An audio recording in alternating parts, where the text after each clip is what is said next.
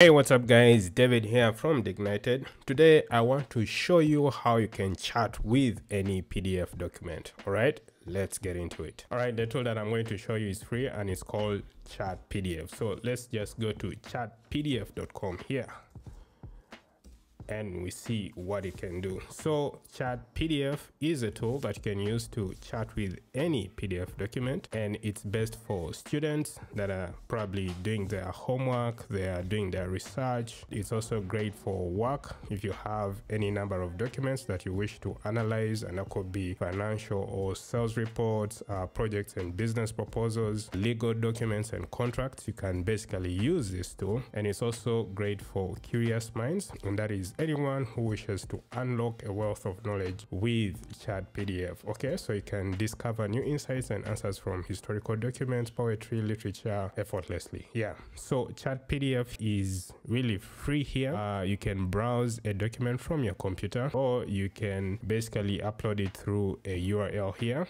and also you have a drag and drop option right here. So I have a few sample documents that I'm going to use to just demo this product. Keep in mind that the free version here limits you to 120 pages and then 10 MB PDF file, and you're also limited to just 3 PDFs per day and 50 questions. After that, you will have to basically pay $5 per month to keep using this tool. All right, so let's take it for a spin and just see how good it is. I have some sample documents here. I have a sample tenant agreement here that I'm going to upload, and let's just see what it can do. All right, and here it is. So this is really a sample tenant agreement. Everything here is not exactly right.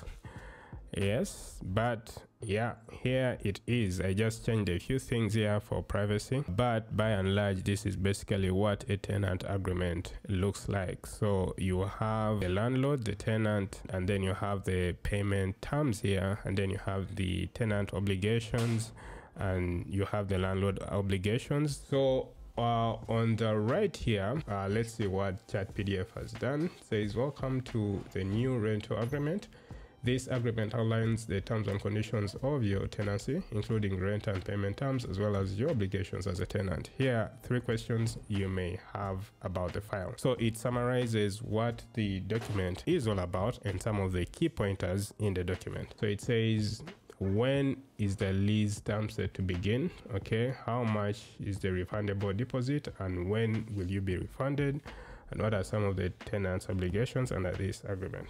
So all you have to do is to just click on this arrow here, and it gives you the response according to this section here. So when you click on it, it goes to that particular section. It says the lease term is set to begin on August 15th, 2022, which is actually right here. You can see it here.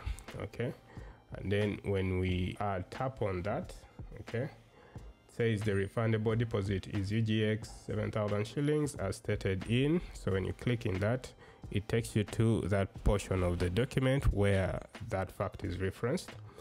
The deposit will be refunded after a period of 1 month from the date when the tenant vacates the house. Net all the outstanding utility bills accruing to the tenant at the termination of the tenancy and any damages. Again, right there. Okay, so you have the 3rd question there. All right.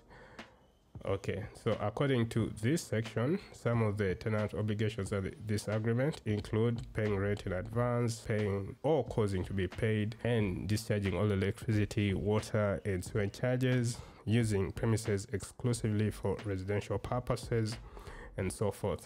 So you basically have a summary of what the document is all about here, and you can ask questions here.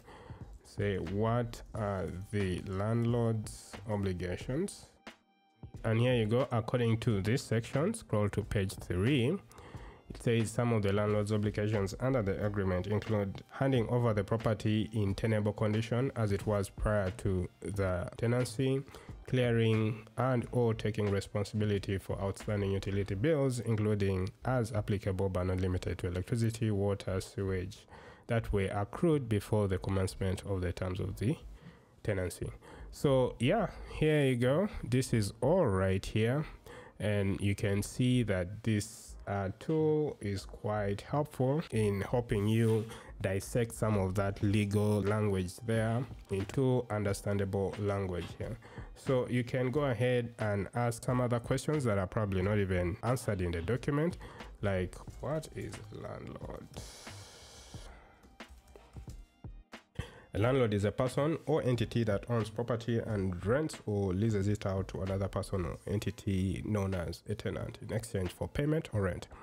So you can ask questions related to the document that are probably not even listed in this document here. So this is really, really good for understanding a document, summarizing it, and so forth. So that is just one good example. My credits are limited, so there's just so much that I can sample here. But let's see if we can get something else. Let's get, for example, Google's terms of service. Okay, so this is something we all sign up to these services. We simply go and click on accept without really reading all this stuff, because I mean, who reads terms and conditions of software, right? It's written in very difficult legal language. It's verbose, it's long. Nobody has time for that. But now you can drill down to the details using some of these tools. They reduce on the cognitive load. So welcome to Google's terms of service. By using our diverse range of products and services, you agree to follow policies and not misuse our services. Remember, using our services does not give you ownership of any intellectual property rights. So here are the example questions. What are some additional terms or product requirements that may apply to using Google services? Okay, so let me ask that. Okay, and here is the answer as per page 1 here. It says Google services are very diverse, so sometimes additional terms or product requirements may apply, including age. Okay. What are the liability of using Google services? It says, all right, Google and its suppliers and distributors will not be responsible for lost profits, revenue, or data, or financial losses, or indirect, special, consequential, exemplary, or punitive charges. Okay, there you go. If you want to download this summary here, okay, you can basically go and download it here or export the chart. It will export it as a text file here with all your questions and answers, and you can also share the chat I think online. Just copy the link and then you can share it on Twitter or Facebook, email, wherever. And then of course you can delete the chat. Now, if you have an account with these guys, you are able to save your chat history here. So all the documents that you uploaded and the chats that you had with the AI will be available to you. Okay, so this is chatPDF. This is one of the very many other tools that are available out there. If you're subscribed to ChatGPT Premium, then you have access to a number of similar plugins that you can use to summarize PDFs. So that will cost you about another $20 per month. So this is it. This is one of the tools that I found out there that are quite useful. And if you guys found this video helpful, please go ahead and give us a like, subscribe to the channel. If you know any other tools that are quite useful like this, let me know in the comments below as well. Otherwise, I'll see you guys in the next one.